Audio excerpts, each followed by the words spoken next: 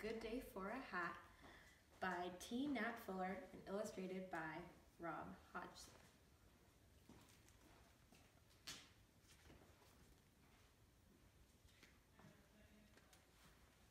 Today is a good day for a hat, said Mr. Brown.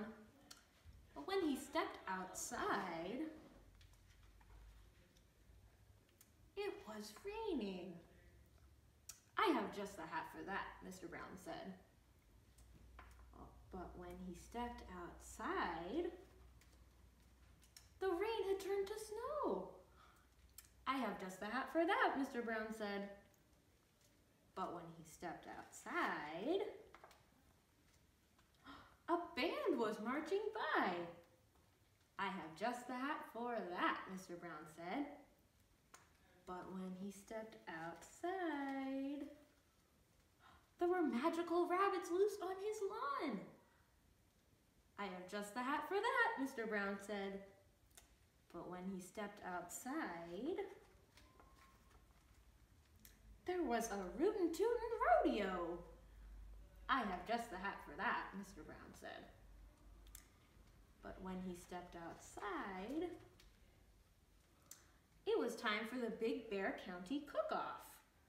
I have just the hat for that, Mr. Brown said. But when he stepped outside, there was a great fire-breathing dragon.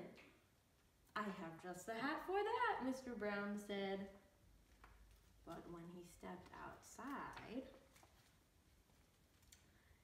he was sailing the high seas. Oh dear, said Mr. Brown. I have just the hat for that too, but I'm on my way to Miss Plum's house and I'm already very late. So when Mr. Brown stepped outside again, he was prepared for anything. Finally, Mr. Brown arrived at Miss Plum's house. When he stepped inside, all of his friends were there. Surprise! They yelled. Mr. Brown was so startled, all of his hats tumbled from his head. Oh yes, said Mr. Brown, it's my birthday. And Miss Plum said, I have just the hat for that.